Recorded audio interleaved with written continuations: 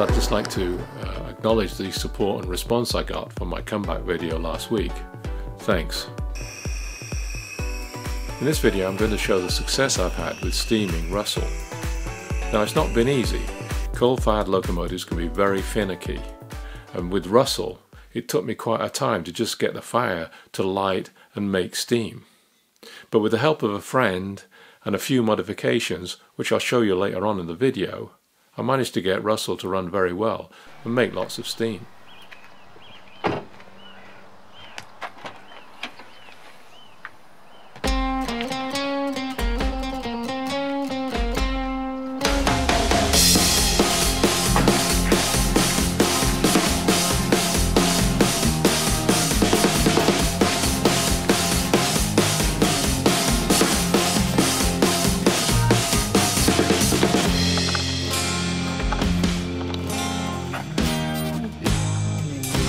I'm going to fill up with charcoal soaked in paraffin. Just make sure the grate's in good shape. Sometimes the grate rides up in the firebox during transportation. It's down as far as it'll go, and I put in a little bed of charcoal. That wire hanging down from the cab roof is for the radio controlled receiver. I get as much charcoal in as I can.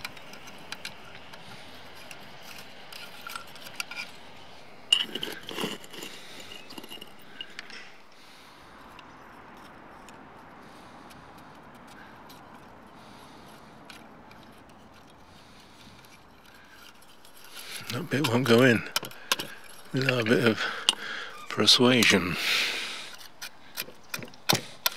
There it goes. Okay, time to light it. Got the blower going.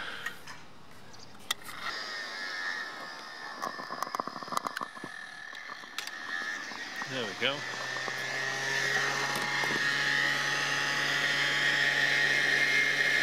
Sorry it's so loud.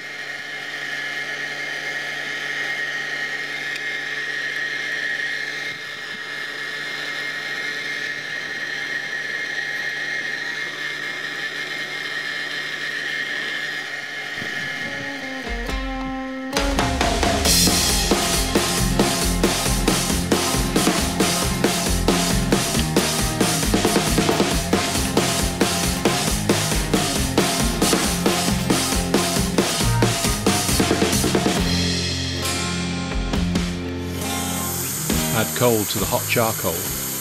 The coal lights up and steam is raised in no time.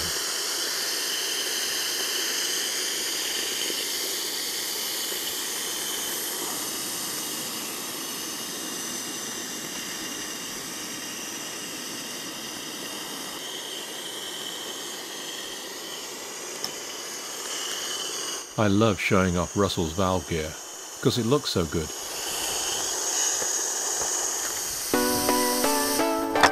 We're off.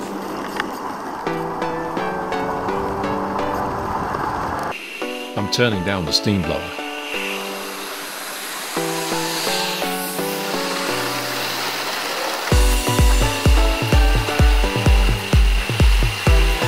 A nice healthy glow from the fire seen in the ash pan.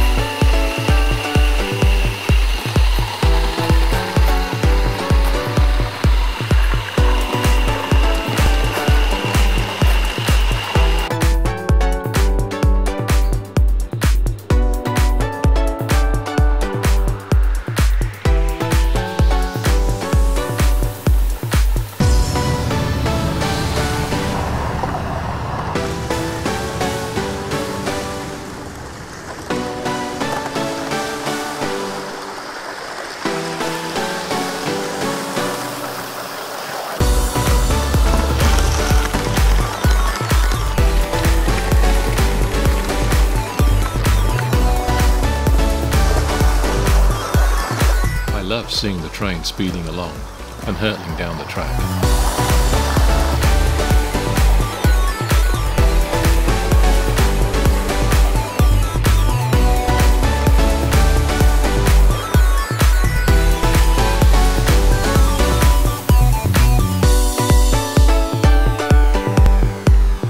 Five or six circuits and it's time to feed the fire with new coal.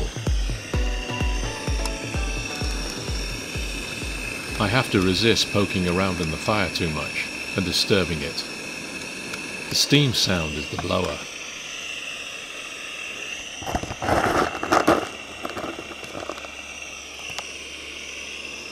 It's not easy holding the camera as well as firing the engine.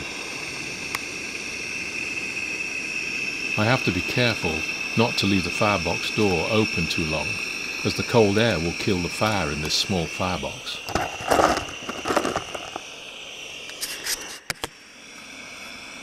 Levelling the new fire, and because the engine's been stood for a while blowing off, I've got to get the pump plugged in and some water into the boiler.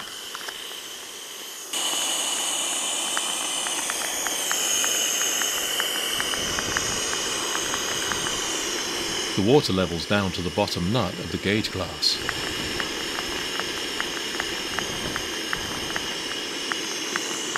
Pumping brings the water level up quite quickly, but I have to be careful again not to reduce the pressure too much. If I do, the blower will lose its effectiveness and the fire will go out. Starting off again, the axle pump is well capable of keeping the water level up in the boiler.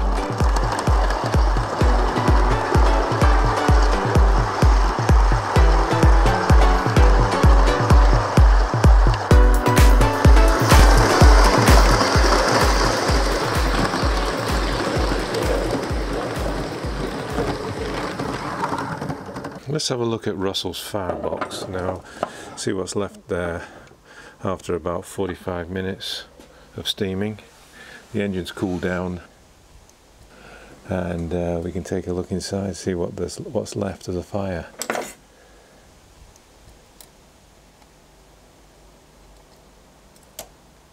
It's not too dirty at all. The coal's burnt down well, just a little bit in the bottom on the grate. And have a little poke around here. No, it's not too bad at all. Quite pleased with the way the coal's burnt. I could have run it for a bit longer. There's no clinker. There's no clogging of the grate. I'll now swing the loco around and we'll take a look in the smoke box. See how much is left in there. Let's open up this. Look, see how much char is in there. The smoke box door is a tight fit and a bit of a struggle to get it open.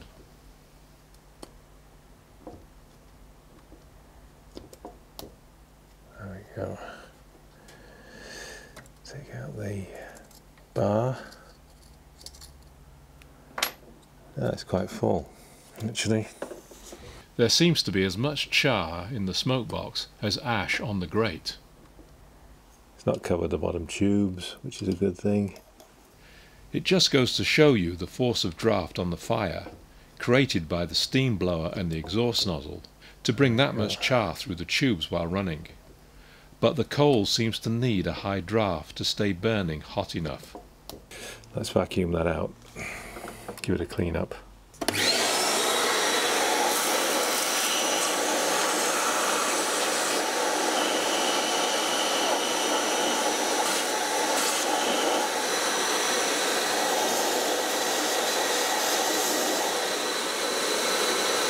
To the other end now. The firebox end. Okay. Now for an interesting bit, and that's dropping the back wheels off and getting the ash pan out. Pull the engine to the edge of the bench without it rolling away. I don't advise you doing this with your engine. It might fall off the bench. And then I pull the you see this? There's a spring clip holding the back bogie on. You've got to pull that out like that. The bogie drops out. The grate comes forward. The ash pan comes forward, backwards I should say, forward, backwards.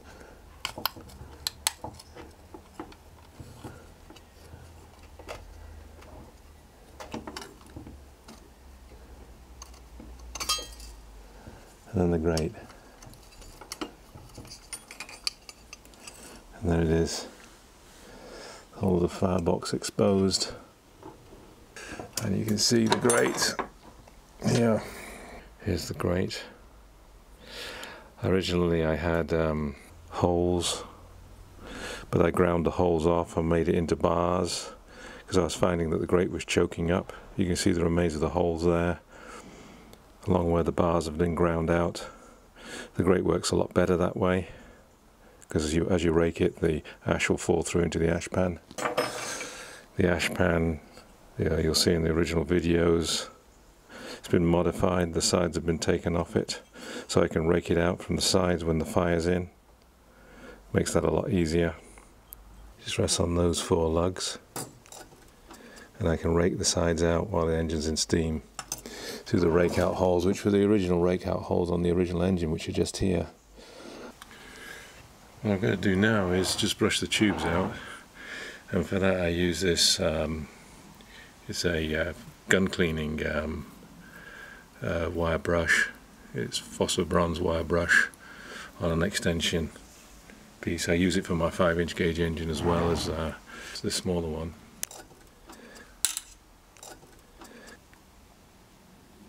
I just carefully, without nudging the other parts of the inner firebox. I mean inner smoke box, not firebox. The tube's a quick scrub.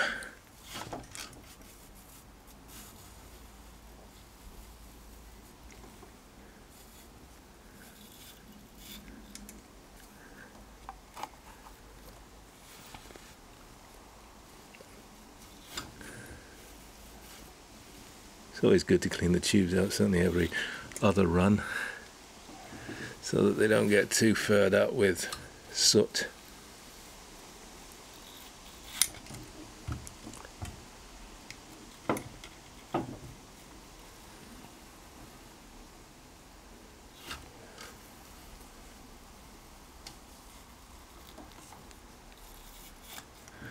And then got 5 tubes, and the one in the middle is too high for the petticoat pipe, so I approach it from this end, give it a clean out. You can see out the top there, one in the middle.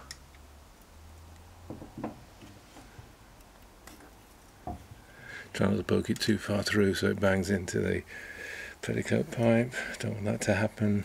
That's because it might push it out of alignment. There you go. Okay, those are the 5 tubes clean. A quick vac to clean up any soot.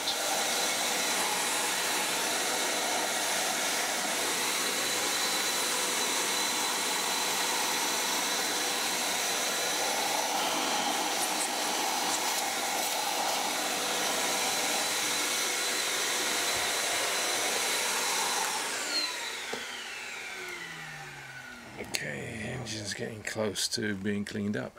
Lastly, dump the water out of the tanks and the boiler.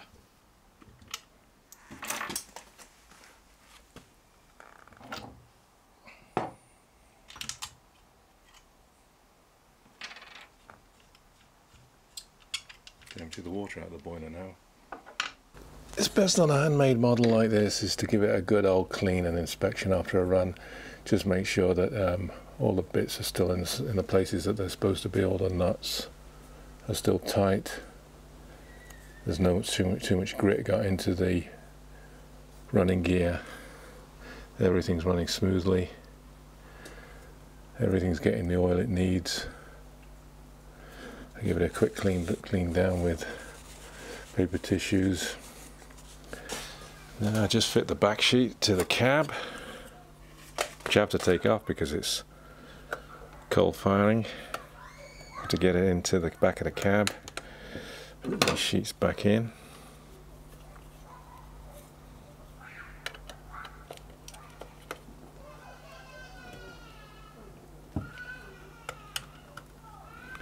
Quite quick and straightforward.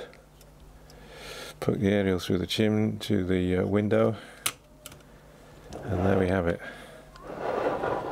The engine is complete. Ready for another run. It's not a shelf queen. This is a hard-working, fast-running steam engine, and we're getting very close to getting it perfect for steaming with the right exhaust system, etc. The fire burns properly. So I've been messing with the exhaust drafting on Russell to sort of give it a more of a punch and to draw the fire a little bit more rather than just keep the blower jet on all the time. So I have these little exhaust jets here. As you can see, this is one I've just taken off. Let's have a look in the smoke box and I'll show you what I mean. Get the smoke box door open, get the bar out of the way, and you might be able to see just in here, you can see that's the exhaust jet there. That's the blower jet by the side of it. That's the exhaust jet, and that's the interchangeable bit.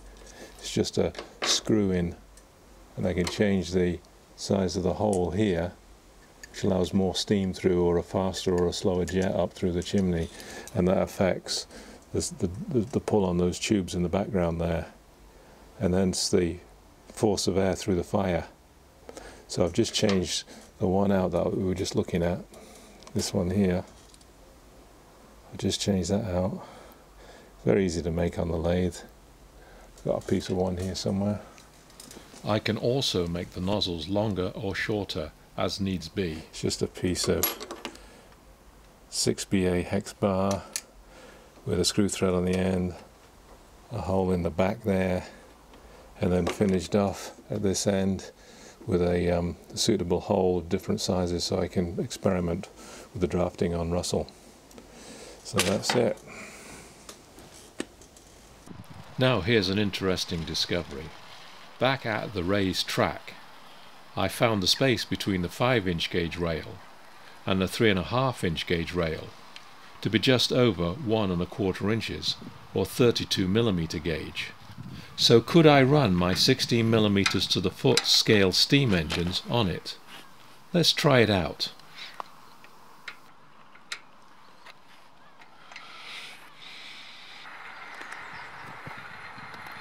Russell went all the way round.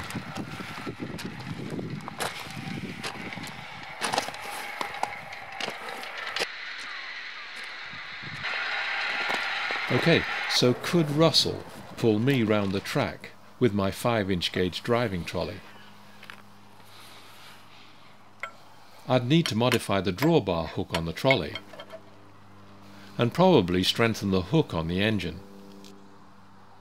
But that experiment is for a future video. So stay tuned by subscribing and ringing the bell, and I'll see you here again soon.